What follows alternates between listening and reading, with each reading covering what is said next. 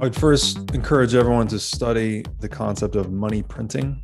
I would suggest to them that it is a euphemism for stealing from the poor and giving to the rich. Hello, and welcome back to the Coin Stories podcast. I'm your host, Natalie Brunell, and we are talking to some of the leading voices in Bitcoin, their backstories, how they were first introduced to Bitcoin, and their take on what the cryptocurrency offers. I'm so excited to share my next guest is the very thoughtful and brilliant Robert Breedlove. Robert is the founder and CEO of Parallax Digital, a global crypto asset investing consultancy firm.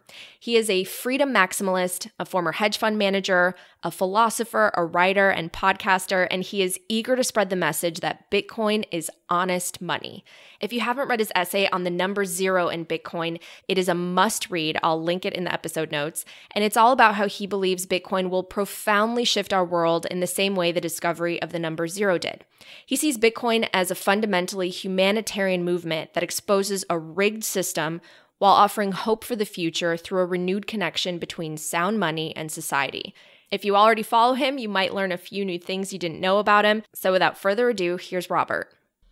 All right. Well, thank you, Robert, so much for doing this. Really excited to chat with you. My first question, I just really want to hear about your background and origin story. So I read that you're from Tennessee.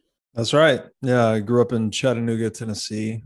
I did my undergraduate and graduate degree also in Tennessee. So I have an undergraduate in accounting and finance, also got my master's degree in accounting and finance. I didn't really know what I wanted to do when I grew up. I just knew I wanted to be a businessman. I thought that meant, carrying a briefcase, sending faxes, collecting checks. I didn't really know. And when I got to college, I found out that the accounting degree was the most challenging degree. So I ended up going that route. And then straight out of school, I was a certified public accountant for a number of years. So I was doing tax strategies for high net worth individuals and investment partnerships, things like that. And then decided that career path was way too linear for me. It's a very, very predictable career path. So I decided to get a bit more risky and went out on the entrepreneurial path instead. I was mostly a career CFO focused in tech. And then it was 2014, I started investing personally into crypto assets, but it wasn't until 2016, going into 17, that I really started to see the light, so to speak.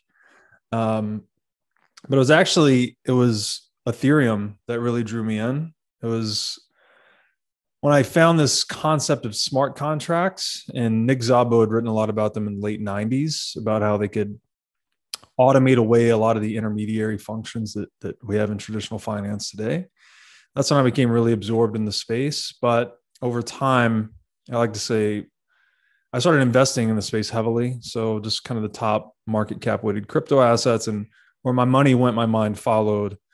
And through that intellectual journey, down the proverbial Bitcoin rabbit hole, I've become much more focused on Bitcoin. I think Bitcoin is the biggest innovation we're going to see in our lifetimes, frankly. Yeah, no, and I know you've called it the most superior monetary technology that has ever existed. And so I want to talk to you about a little bit of that philosophy. But first, just out of curiosity, you're such a philosopher. When you say you wanted to always be a businessman, what was it? Why did you want to go into that world? Was it something about your upbringing that made you interested in finance and markets? I'm not.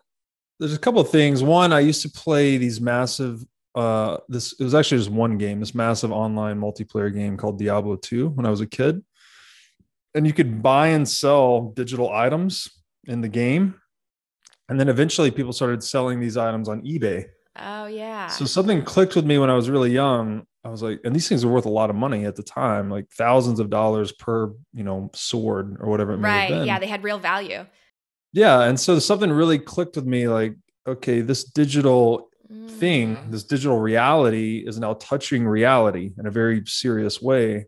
And I didn't fully grasp it at the time, but I guess the mark that it left was that there was going to be a convergence between the physical real world and this digital world. And I just kind of thought that's the path I wanted to take my career, but I didn't really know what that meant necessarily. So as far as being a philosopher, I don't know. It's funny that all my friends have always made fun of me. Like you're not good at small talk. Like you're always trying to have the deep conversation or this. And I'm like, I don't know, just something I was born with a bit. And it's just worked well with Bitcoin because Bitcoin is such a philosophical artifact. It causes you to ask these fundamental questions like what is money and what is government and Right. all these things. So I don't know. It's been a nice blend for me that I've been able to connect kind of traditional financial world, leveraging my education, this technological background I had as a kid growing up as a gamer, and then all these deeper philosophical tenets that Bitcoin brings to the surface for a lot of people. That's so interesting. So who was the first person to introduce you to, I guess, Ethereum? And then when was it that shift happened for you in terms of saying, no, it's actually Bitcoin. Bitcoin is the future and it is sound money. Yeah. So 2014, I'm buying my first Bitcoin. I actually hadn't heard about Ethereum at this point. I don't actually recall the first time I heard about Bitcoin. I think it was in a conversation with one of my friends and his IT guys. And whatever, I didn't know much about it at the time. I didn't look into it. I just bought a little bit thinking it was some kind of gambling device. Bought a little bit, sold a little bit, made some money, thought I was a genius, ignored it for another couple of years. Ethereum was introduced to me by Ethereum marketing, I think, frankly. I don't completely recall the first time I saw it either, but they had the real sleek logo. And so I started to research what it was. And, they were touting smart contracts as their number one feature. I started to study smart contracts. And that's when I just stumbled onto Szabo's work. And if you've ever read that piece, he describes a smart contract as a vending machine. It's kind of like the analog smart contract. And then he makes the case that a lot of that, the finance is an intermediary function. It's connecting buyers and sellers. And a lot of the service they provide could be much more adequately provided by software than it could be humans. So my light bulb moment was, wow, this wave of innovation could disrupt traditional finance as we know it, which in the US is like, I think it's 40% of our economy at this point. So that's when I was like, okay, this is big. This is like internet level stuff. Started investing, started studying. And then I guess it's a combination of, I had this background studying central banking for a little while, but I had this gap where I didn't study Austrian economics. So the light bulb moment for Bitcoin came to me through a combination of the Bitcoin community. And I would also say reading Safeteen's book that introduced me to Austrian economics. And I went down that rabbit hole. And once you get into Austrian economics, it crystallized the whole picture. Totally. It's like money's the one market that's the most important thing in the world. And it's been consistently corrupted across the entire history of humankind. Well, and it gives you such a perspective on the type of education we've all had and sort of the things that we're missing. But it's actually interesting that you mentioned that because one of the things I read about you when I was preparing for this interview is that you attended church when you were younger and you were spiritual but agnostic. And then you had these explorations. You went down the Bitcoin rabbit hole and you found yourself reacquainted with both Christianity, but also you were inspired by Austrian economics. Can you talk a little bit about that? Because it just makes me really curious. Yeah. You really did your homework for this. Thanks. So I grew up Southern Baptist. I grew up in Tennessee. We attended church. I liked it a lot when I was young, but then as I got into my teenage years, I was reading a lot more about astrophysics and science. So I guess I became much more skeptical / atheistic. Mm-hmm. And then later in life, I got into yoga and meditation. So that sort of got me back on a spiritual path, but not religious necessarily, still agnostic. And then it was actually, it's funny, the Bitcoin rabbit hole, it's got all these forks and different paths that it takes you on, but it actually introduced me to Jordan Peterson. And just one of the guy I was working with was reading his book, and I started hearing about Jordan Peterson a lot in the Bitcoin community as well. So I started to read his book, watch his lectures. And if you've ever seen his lecture series on the psychological significance of the Bible, it's simply incredible. It's on YouTube. I think they've got 5 million views each. It's probably 30 to 40 hours of content. He's got these back-to-back lecture series, and it's just incredible. He bridges that gap between science and religion and spirituality and psychology, and just blends, and mythology, blends it all together. So wow. he really, I guess, reacquainted me with my religious roots. And now, yeah, I've been reading the Bible.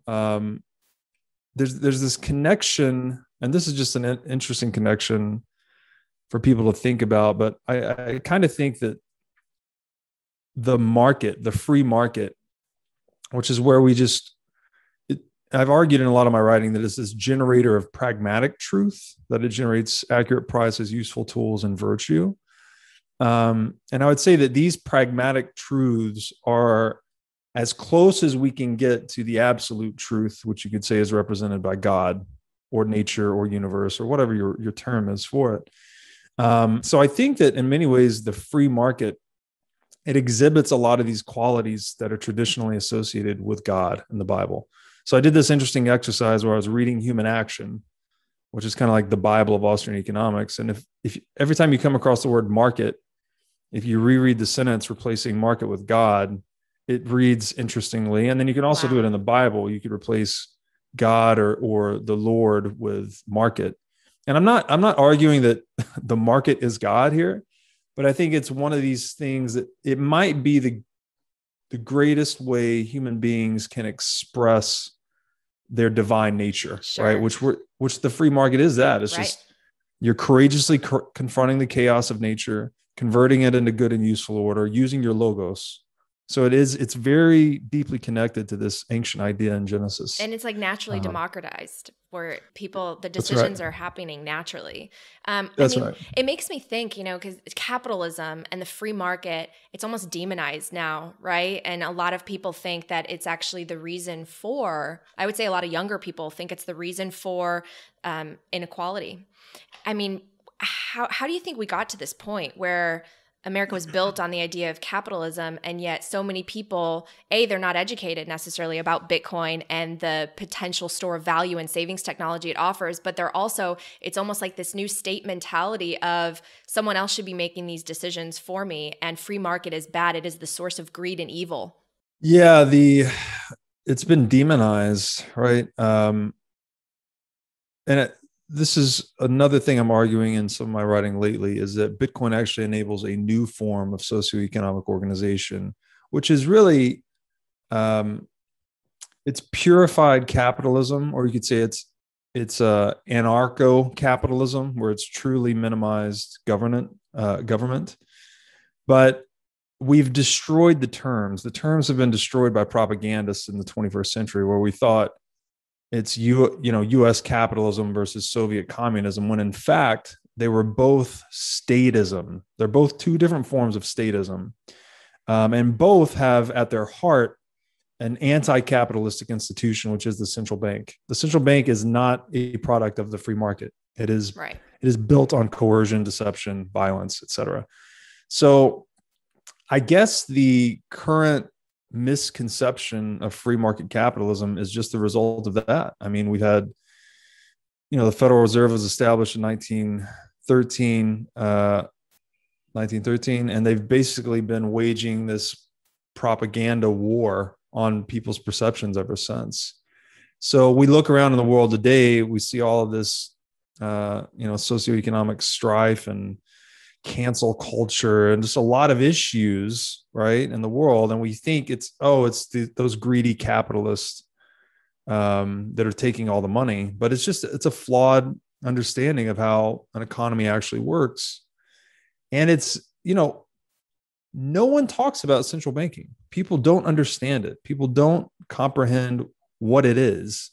So I've made an effort to try and call it out for what it is. It's measure number 5 in Marx's Manifesto of the Communist Party. It is monetary communism, basically, is another way to think about it, versus Bitcoin being monetary capitalism. And I think for the same reasons we saw the Soviet Union outcompeted by, U.S. capitalism, which was more capitalist, but not pure capitalist, we're going to see Bitcoin outcompete all these monetary communist models. that we call central banking worldwide. So if you could have, just a couple minutes to talk to literally everyone in this country, regardless of what side of the political spectrum they're on, because I don't know, people try to even politicize Bitcoin or the people that support Bitcoin. And it's like at the root of it, in a country that's just been through a pandemic with all of this money printing, the quantitative easing, this really great gap between the rich and poor, what do you want people to most understand about Bitcoin right now for the general public? I would first encourage everyone to study the concept of money printing. I would suggest to them that it is a euphemism for stealing from the poor and giving to the rich. You cannot create wealth by printing money. You can only reallocate the claims on wealth from some and give to others. So this idea of printing money, even the terminology that's being used, we're printing money or quantitative easing, they all sound great, sounds good, sounds healthy. You are eviscerating society. You're destroying it from the middle. And this is the action that always presages civilizational collapse, all the way back to ancient Rome. They print too much money, they abuse the monetary standard, the money loses all its meaning, and then society, as you know, it collapses. And I would say that Bitcoin is just, money, we could say, is the greatest tool for freedom we've ever had. It's something that just gives you pure optionality to deal with whatever problems may come up. That is why the temptation to corrupt the monetary system and control it has been so incredibly strong throughout history. And indeed, there's never been a civilization that's resisted it fully. Everyone gives in to corrupting it. We are now deeply, deeply into the corruption of our monetary system. We're 108 years in. 108 years of producing US dollars, 30%. So 1 out of every 3 US dollars in existence was produced in the past 12 months. It's insane. The inflation we're going to see over the next decade is going to be cataclysmic. It's going to be terrible. And if through that lens of money being the greatest tool for freedom we've ever had, Bitcoin is the purest expression of money we've ever had. It's perfected all the properties of money. There's nothing coercive or compulsive about it whatsoever. You don't have to adopt it. Ignore it if you want. Ignore it at your own peril. But it's the greatest implementation of this freedom providing technology called money we've ever had. Well, I actually wrote down on one of your quotes that you had in the number 0 in Bitcoin, which I find really relevant to this. You said, Bitcoin is punching a hole and creating a vacuum in the market for money. It is killing Keynesian economics, which is the propagandistic power base of the nation state, along with its apparatus of theft, the central bank. That to me it makes me think that there's some sort of clash that's inevitable. And a government is greedy too. A government doesn't want to relinquish the power that it has. And there are so many people that benefit from its power. So do you see, obviously we've talked about the demise of civilizations, of societies. Rome fell. What's the type of clash that could happen? Yeah, I think there will be attempts. There already have been attempts, frankly, to sequester Bitcoin, shut it down, et cetera, et cetera. But I do ultimately see it as sort of like an incentive vortex where, for reasons that are a bit complicated to explore, it's very decentralized. It can't be, it's optimized for survivability. So you can't neutralize Bitcoin by a unilateral attack. It's designed to resist nation state level attacks, basically. So if you can accept that it's going to survive, the next rational strategy for nation states that are resistant to Bitcoin would be to actually buy some to protect their own interest. So I think what is going to happen is you'll see the power structures that have prevailed over us in the industrial age, the two main ones of which are the nation state and the central bank, they're going to be dissolved from within. As people start to acquire Bitcoin, this reorients their incentives towards it. All of a sudden, they do want to see it succeed, at least at the margins, for their own benefit. And it just sort of dissolves this ability of nation states to dominate populations. And working from the other side is that the more money we print, the more governments overreach with additional taxation, they're essentially creating larger and larger incentives for people to move into Bitcoin. The more inflation you create, the more demand you create for inflation resistant money. And there's only one perfectly inflation resistant money, and that's Bitcoin. So it's radical. It's disruptive to gold. Gold, you could say money is the base layer operating system for humanity. Gold has been the dominant money for 5,000 years. It's disruptive to gold. Therefore, it's disruptive to the central bank. Therefore, it's disruptive to the nation state as a model for human organization. So this is why it's so hard to understand, because it's a really big deal. And we don't necessarily have a historical analogy for it. Yeah. Well, it's interesting that you say radical, because I see such a dichotomy in the fact that if you do learn about Bitcoin, if you really study it, if you read the Bitcoin Standard, you learn about Austrian economics versus Keynesian economics. There is such a strong argument there that you can't ignore that. To me, it almost sounds simplistic. And ultimately, Bitcoin is extremely simple. It's extremely transparent. It has proven itself to be very secure. So I guess, in a way, philosophically, like why hasn't it been mass adopted by now? I mean, with the internet, messages spread very quickly. Why is it still just such a small percentage in terms of who owns it and who even knows about it? There's this reflexivity, I believe, between creator and created. It's like something that Winston Churchill opined on. He said that, I think he was talking about the buildings we make in turn make us, or the tools we make in turn make us. So we respond to the incentive structures that we're poured within. And today I would argue a lot of the problems we're seeing in the world, again, are due to fiat. We have this incentive to be short-term thinking, very divisive, and gambling, right? This has been documented throughout history, is that the more inflation starts to ravage a society, the more people just try to stick their money anywhere or take any long shot gamble trying to perform, because the money is losing its value so quickly. You just want to put it wherever you can. Right.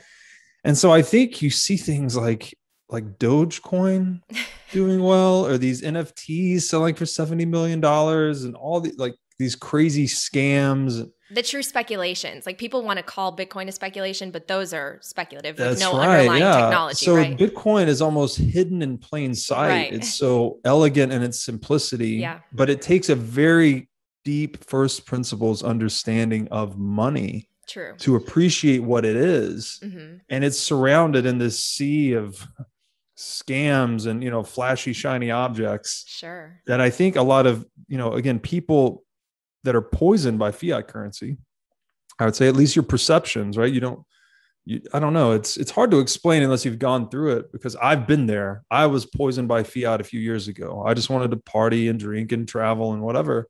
But then you get closer and closer to Bitcoin, and it starts to change your perception, starts to broaden your time horizon, starts to elevate your morality even.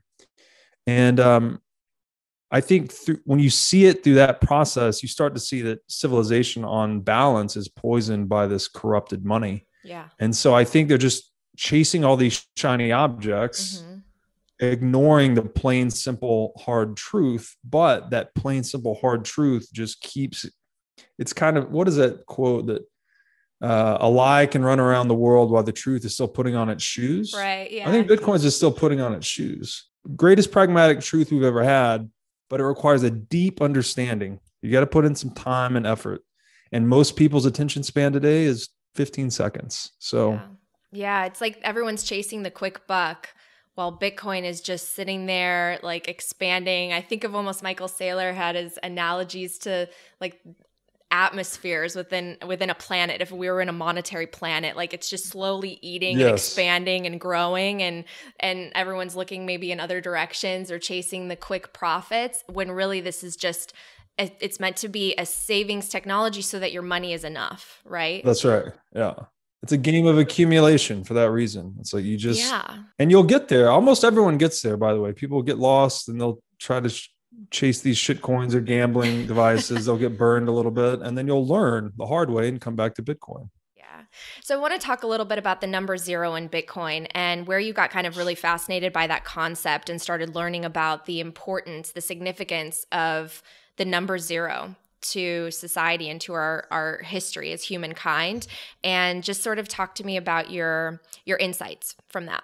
Yeah. So impetus for that was trying to answer that question, which is actually very nuanced and difficult. And that what makes Bitcoin different than all of these other thousands of altcoins?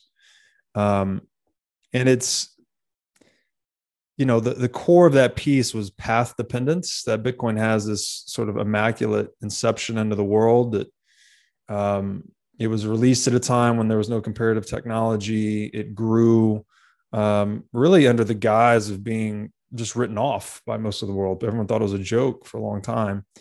And that just gave it this time to grow organically, work out its bugs, expand its mining network, et cetera, et cetera.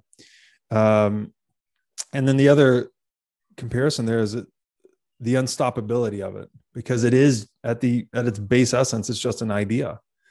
And when you look at the history of zero, there's a lot of comparison there. It was resisted ideologically, specifically in Europe, where we had this Aristotelian model of the universe, where we thought atoms were the smallest unit of existence, and then the universe itself was like a macrocosmic atom. So it was a finite universe, basically.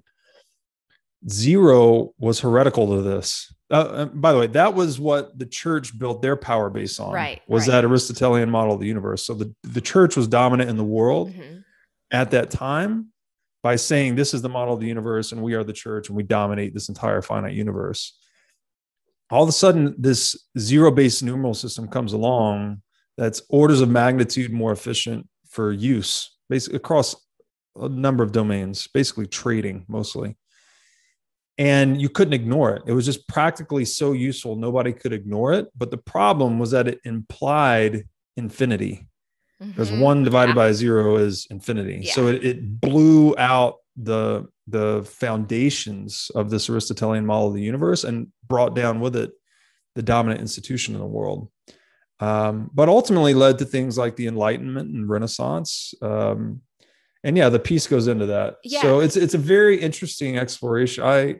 I don't know exactly what I don't know. I guess I got kind of a flash of insight about it, because I was trying to answer the question, like, what's an equivalent?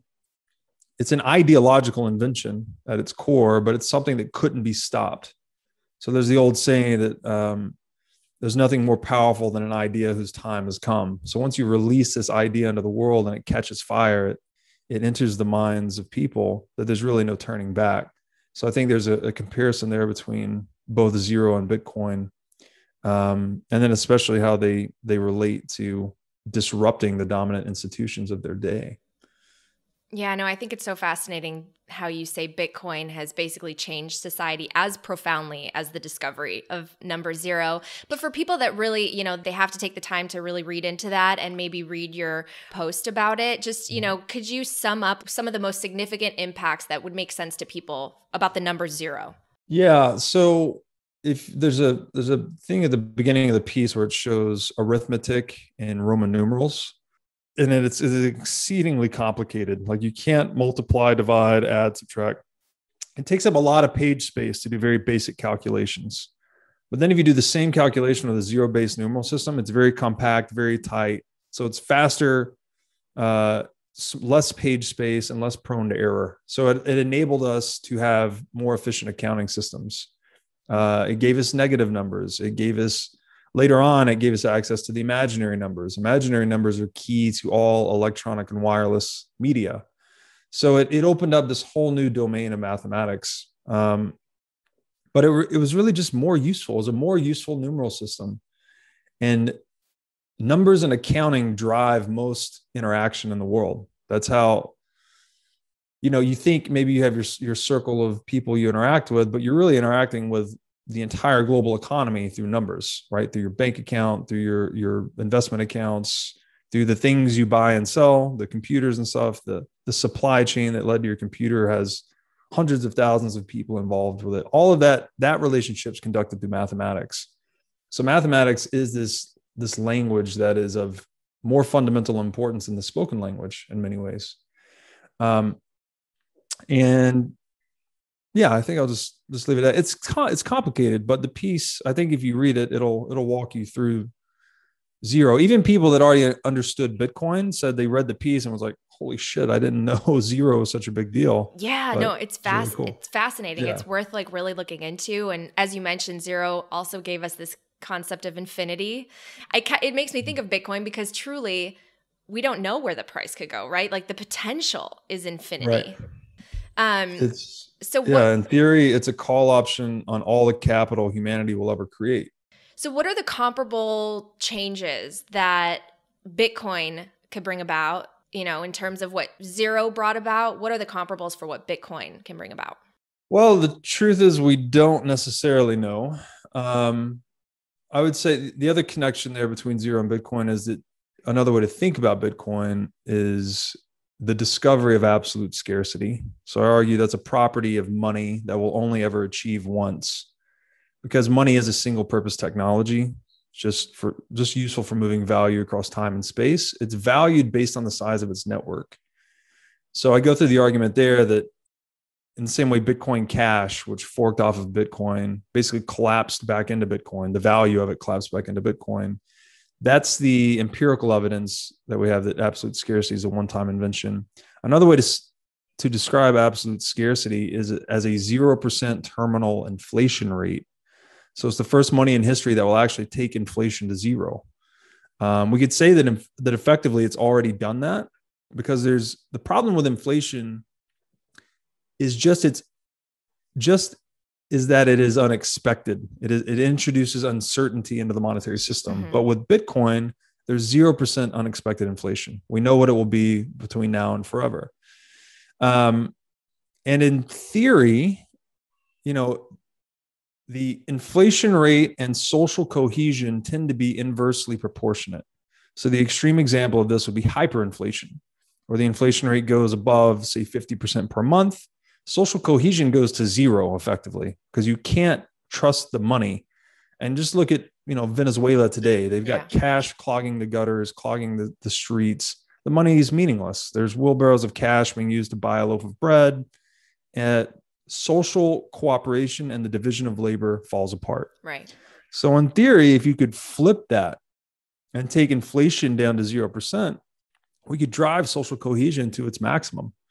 And we don't know what that looks like, because this is, again, it would disrupt all of these regional monopolies on money we call central banks.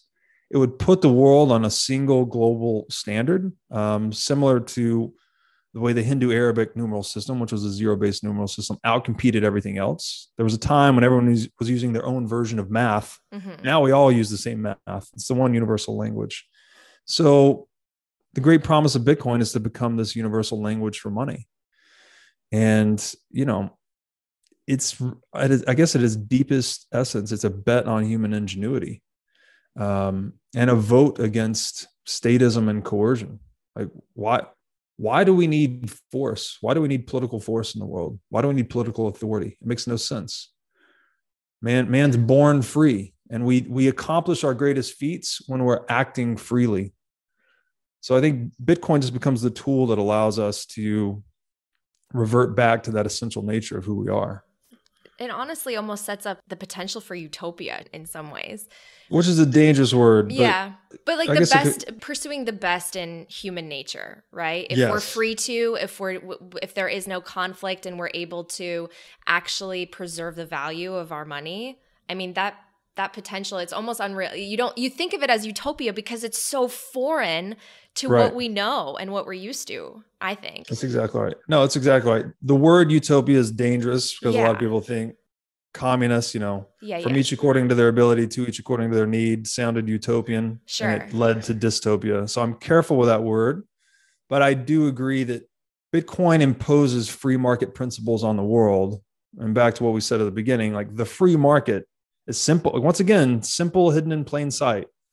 Just leave people to their own devices and they will self-organize into the most optimal socioeconomic structure. All we have to do is focus on the preservation of life, liberty, property. That's it. That's all a government should do. That's all any imposition should be, really just to protect those three things. And Bitcoin gives us a tool that reduces the scope of government, I think, down to those three things. So I think it's important to debunk some of the myths around Bitcoin, because obviously there's a lot of messaging that is so against it. And one of the questions that I think some people have, or that I've heard, and I'd love to hear your perspective on it, is this idea of, okay, I agree that there's absolute scarcity. That checks the box. But why can't someone or a government actor create a new coin that is absolutely scarce with a maximum supply of, let's say, 10 million and essentially compete with Bitcoin and render Bitcoin worthless? They can render, or they could create a coin with a fixed supply. But then the question becomes, okay, who gets to decide? Who decided that that's a fixed supply, and who gets to make the exception to that rule? Then the next question would be, how would you distribute that money? So here's another way to think about it. So there's a guy named Schmidt. He said, sovereign is he who decides the exception. So if we're playing a game of Monopoly or whatever, if I have the ability to change the rules whenever I need to suit my interest, I am sovereign, you are not. Right. That monetary system, and any monetary system a government introduces, they will never relinquish control of the rules. That would defeat the entire purpose. And they could never provably do it, by the way. Again, there's a bit of nuance here, but there's a reason Bitcoin has proven its decentralization effectively. Yep. That's not something you can just recreate. You can't just flip a switch to create decentralization. There's this path dependence to it. All government monetary systems are structured such that they control the exceptions to the rules. The exceptions being inflation, deauthorization, capital controls, et cetera, et cetera, et cetera. Bitcoin is the only monetary system in history, the only monetary database, if you will, that's exception proof. It does not permit exceptions. It's an absolutely fixed rule set that no one can change. Therefore, it is the most equitable game that has ever existed. So I would say that it's actually not possible for a government to create an absolutely scarce money supply. Now, there's a nuance here too that has to do with the understanding of the word scarcity. Scarcity is not just supply driven. Scarcity does not mean there's only 10 million of this thing. Scarcity occurs when demand exceeds supply. So the demand for money is going to be rooted in the credibility of those monetary properties, of the rules that govern the monetary network. Interesting. Yeah. There is no conceivable way that a government can gain more credibility than Bitcoin has already established for itself in its 12-year operating history of flawless, equitable functioning. Anything a government introduced would necessarily be regarded with skepticism. Yeah. So, I mean, in the last year, we've seen so many fundamental changes, I think, to society spawned by this pandemic and the monetary printing. It seems like it's the excuse that if it's happening everywhere, then we're fine, right? Because everyone's printing. So we're already seeing fundamental changes to society. We see the central banks discussing digital currencies. We're already moving in a certain direction. But you obviously predict these bigger fundamental changes as the result of Bitcoin to the core of society, to our relationship with the state, our relationship with each other. Can you talk a little bit about that for maybe people that aren't as familiar? Like, where do you see this going, especially just in the near future in terms of Bitcoin? I mean, near future, I would say, let's say over the next 10 to 15 years, Sure. I think we have entered the final stages of the current fiat currency implementation. The big difference here is that we've never had a global fiat currency implementation, and we've never had central banks devaluing in concert. So everyone's escalating monetary printing. I think I talked about this a bit in my session with Robert Kiyosaki recently, but I think the global money supply is going to increase about 12.5x over the next 10 years. So we're going to go from $100 trillion M2 to 1.25 quadrillion M2, which is 1,250 trillion. In that time, I would expect a lot of national currencies to collapse into the dollar, actually. So weaker currencies will start to collapse into stronger currencies. I think the dollar and the Chinese yuan will do exceptionally well. And, I would expect Bitcoin to be one of those most important topics in elections coming up, like in the US. Really? It's gonna get to become something that you can't ignore, especially when it starts to break through these certain psychological threshold numbers. And it gets a little bananas here because you're inflating so rapidly that my actual price prediction for 2031 was Bitcoin at 12.5 million US dollars. But that would be equivalent today of $1 million in purchasing power because the dollars have Yeah. lost so much value in that time.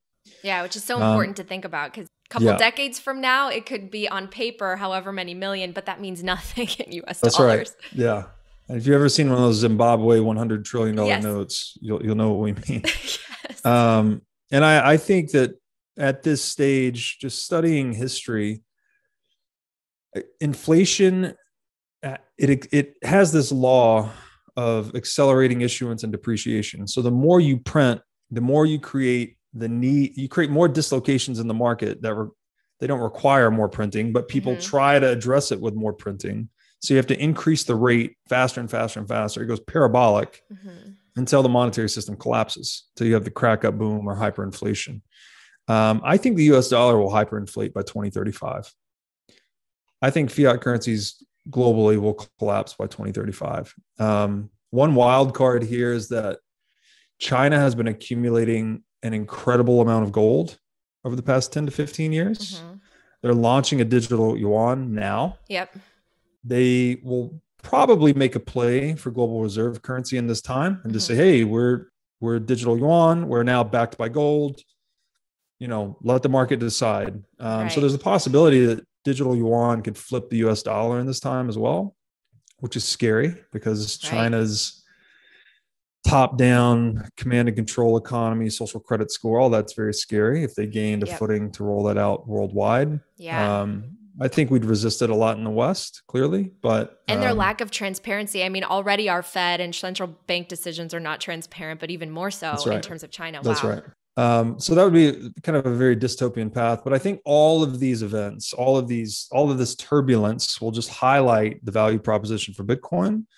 And, I hope to make a call to arms for educators to that very end. There's this quote by H.G. Wells that really inspired me. He said that civilization is a race between education and catastrophe.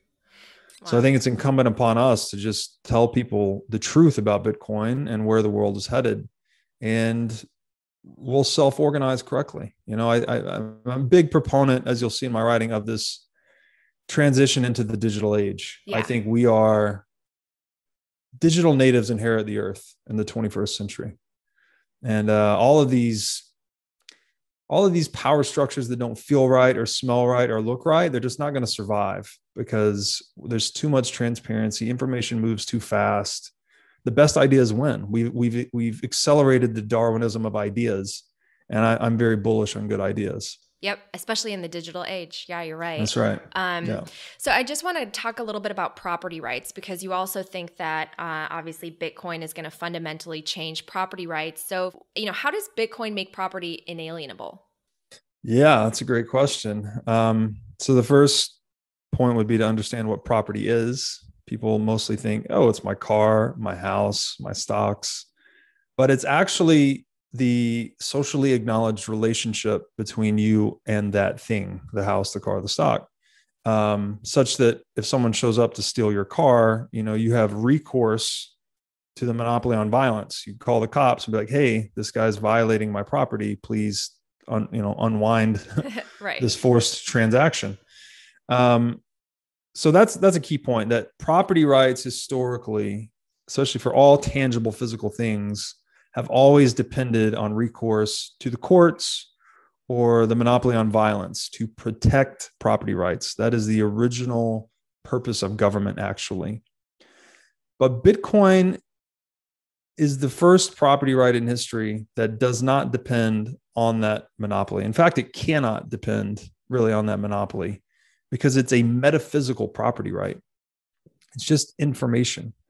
So you can custody Bitcoin, the private keys that give you access to spend and send that Bitcoin, in any information bearing medium. And that opens up a whole realm of possibility in terms of, multi-signature. That's a whole rabbit hole in and unto itself. But it doesn't depend on violence at all. It just depends on your own ingenuity. And then it cannot be, if it's properly custodied, it cannot be forcibly confiscated, or it cannot be inflated at all, which is a form of forced confiscation, cannot be directly confiscated if properly custodied. And it's just it's a property right that lives kind of everywhere and nowhere. Or another way to think about it is it's very close to the logos, which is this generative source of sovereignty within all of us, is our ability to decide our response to any influence we may face. So it really empowers humanity in a deep and profound way to be able to control the most important property right in the world it's in pure information. So you can put it anywhere, everywhere, nowhere. It just gives you this sphere of optionality that we've never had before, right? If you're trying to escape the country with gold, clearly that's very hard. You're going to get stopped at the border. There's all kinds of funny stuff out there. There's a guy that got stopped at an airport and had a bunch of gold up his butt, So I tweeted out that Bitcoin fixes this pain in the ass. You can just memorize your private keys and you can cross a border with $1 billion of Bitcoin on your brain. Or you can put it in a New York Times published article. You can encode it into the article such that it's been published everywhere and nowhere. Only you have the key to decipher it. Who's holding your Bitcoin then? Right.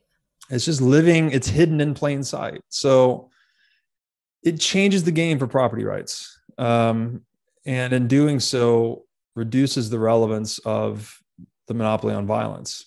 Well, I want to talk a little bit more about custody and this idea of trust, because I think, right now it's still regarded as so volatile. A lot of people are afraid to put any money in it because they actually trust the banking system, our legacy banking system, which actually has a ton of fraud, whereas Bitcoin, in its existence has not shown to be susceptible to fraud.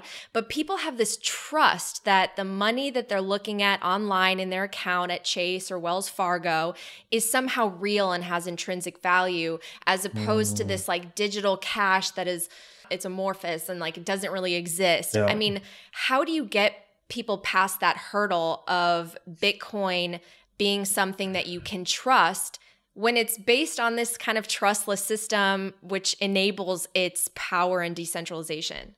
Yeah, I honestly believe clearly it's a generational thing, right? Like younger people that are more familiar with the digital landscape are more apt to believe and understand Bitcoin. It's like, oh, of course, I do everything digitally. Why would my money not be also digital? So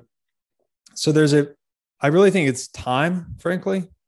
There's this, I forget who made the quote, but he said, science advances from funeral to funeral, where the people that hold the old paradigm just sort of die off over time. And the people that believe in the new paradigm come into power and things change. So I think there's quite a bit of that. Money is, people are naturally reticent to want to change their accountant, their banker, their money. It's something you want to be able to trust. You want to be able to put your wealth there and trust it. So whatever has functioned successfully for the longest period of time that is where trust tends to coalesce. And we're just seeing this, in the case of Bitcoin, it's a 12-year-old technology disrupting really at the base layer a 5,000-year-old technology, which is gold. But in the minds of, people more recently, it's just kind of the modern banking system, which is whatever. It's been electronic for 50 years. People have been doing online banking or over the phone banking for 50 plus years. That level of trust has a lot of inertia to it. And I don't think it will break down until really we go into the next 10 years of this inflation, as there's a reason for the trust to be broken down. And that all the money I put in my whatever savings vehicle is now collapsing. Bitcoin is ascending. Maybe I need to learn about this. Maybe I need to think about this. My kids keep talking about it. They won't shut up about it. So there's a lot of that too. This this upward education from the younger generation to older generations. I think around Thanksgiving tables and Christmas, as Bitcoin continues to persist year over year, there's just this effect where you just hear about it so many times, coupled with the money that you've been trusting your whole life is no longer functioning. Right. That will just lead to this tipping point.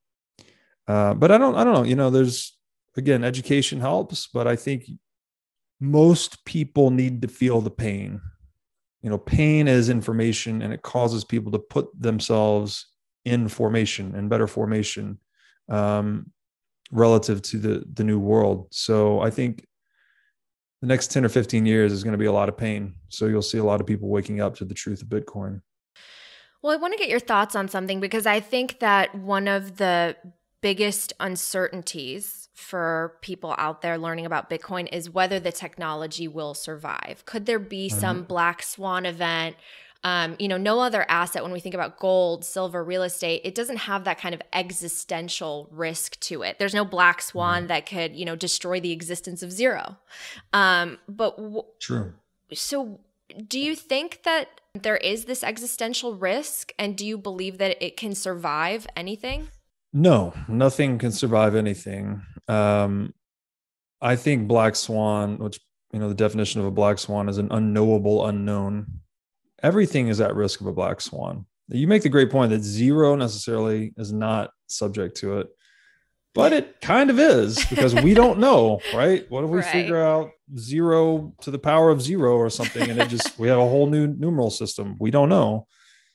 Gold is, what if we crack the code for alchemy, or we figure out how to make synthetic gold in a lab, or we know how to mine gold on an asteroid. We could quickly compromise its supply, and therefore its monetary property of scarcity. So Bitcoin's no different. Besides the fact that you could say maybe it's perceived to be more vulnerable to a black swan, given its youth. It's only 12 years old. Also, given its digital nature, I think people are skeptical of digital technology as it is. And it doesn't help that we entangle these concepts. We hear about all these exchange hacks. Yeah. And when I talk to people that don't understand Bitcoin, they're like, well, can it be hacked? I hear about it getting hacked all the time. And I'm like, they couldn't be more opposite, right? There's the most secure computing network in human history that's never been cracked at all. And then there are these centralized exchanges that get knocked over 5 times a year. Yeah, they conflate the network of Bitcoin as opposed to where they're keeping their Bitcoin in a wallet, right? That's right. So, yeah, we're all always prone to black swans. So you just got to choose your most anti-fragile money. Yeah, but you obviously believe Bitcoin will survive, and it has so far. But what do you think is Bitcoin's biggest obstacle? So we said black swan is an unknowable unknown. There are knowable unknowns, the most significant of which is the nation state response. We haven't seen the overt response yet. We've seen little pockets of regulation, or threats to ban, or attempts to ban, or exchange shutdowns, and rumblings of enforcing the travel rule, or trying to outlaw hardware wallets, like all these little things. But I don't think it gets very geopolitically relevant until it gets to about 5 trillion market cap, which could very well be by the end of this year. Could be this cycle, could be the next cycle. Who knows? At that point, there's going to be some attempt at some coordinated nation state level to attack this thing. In my view, that is its biggest challenge or hurdle, as it will truly test the survivability of this asset that's wrapped in military grade encryption, designed and optimized for survivability. But that engineering optimization will be put to the test. I find something so fascinating, and that's that none of us could have predicted the pandemic. That was like a true black swan in a way. And I think it set up an environment for the perfect value proposition for Bitcoin. And I think it did wonders in increasing the awareness. But yet it's so interesting because when you do look at, let's say you do subscribe to the stock to flow model, the price was already where it was going to be, pandemic or no pandemic. Right. Yet there is this like realization that, oh my gosh, a ton of money is being printed. I lost my job. I'm being handed money by the government. I don't know how much this is worth. I don't know how many dollars were actually printed or in circulation. So I'm just kind of curious about that because it makes me think like, where would Bitcoin be if we didn't have the pandemic? Would it be in the same place? I mean, the question is impossible to answer. I'll just say that the model that I had been running off of, which was pre-pandemic, Yeah. it's 100% ahead of that model. I mean, that's amazing to me. Yeah. So I think a lot of it is the price action is being driven by inflation expectations. Mm-hmm.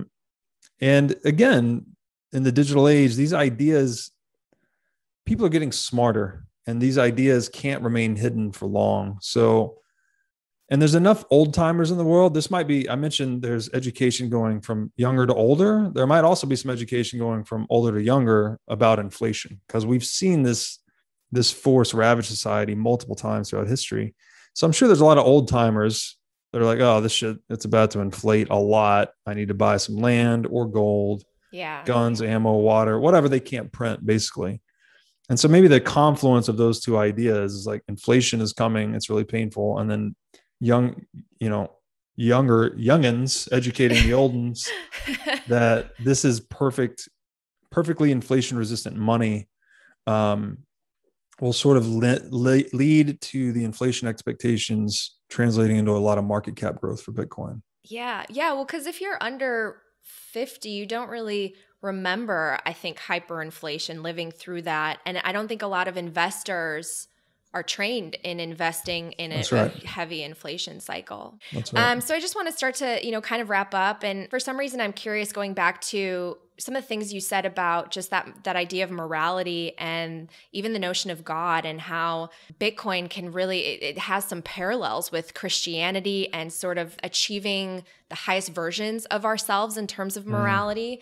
So do you find it your purpose to let people know about Bitcoin? Like, is there some sort of spiritual journey that you're on where you feel like it's your mission and now your purpose to spread the message of Bitcoin in almost this kind of,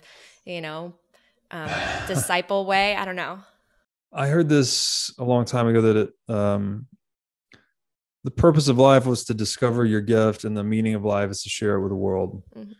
So I think the gift in myself that I discovered was an ability to communicate by the written and spoken word. And I haven't really used that gift before Bitcoin. I sort of did in my other job. It's just a very different job, let's say. I never envisioned myself being a spokesperson for anything, much less a monetary revolution. But a peaceful monetary revolution. Hopefully peaceful monetary revolution. But we will fight if we need to. I think that, I don't know that I just consider this to be my life's work. I'll just put it that way. I do believe that central banking is a scourge on humanity. It's as bad as Soviet communism, just focused on the monetary system instead of the broader economy. And I intend to channel the truth as I see it to the best of my ability, as loud as I can, as far as I can, as wide as I can, in the hope that my fellow humans benefit as a result. So I don't know. Some days it feels like a spiritual journey. Some days are really hard, but you have the memes. I mean, Bitcoin Twitter community is just, you got to live for that. Yeah. The memes are huge leverage. But it's a mission. Yeah. It definitely feels like a mission.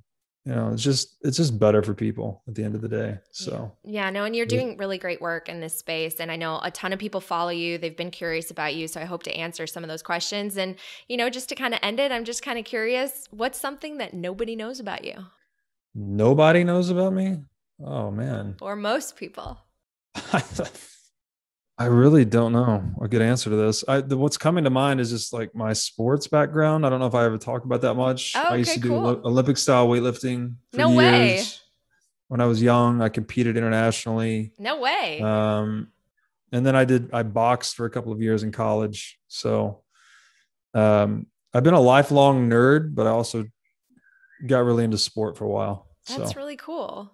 yeah. That's cool. Well, thank you so much. Any other, final words or takeaways you want to leave us with? No, I thank you so much for preparing for this interview. You did a great job. Oh, well, thanks. This is a lot of fun. Thanks so much for listening to this episode of Coin Stories. I'd love to connect with you if you have questions or guest requests, so feel free to get in touch on Twitter @NatBrunell or Instagram @Natalie Brunell. Take care till next time.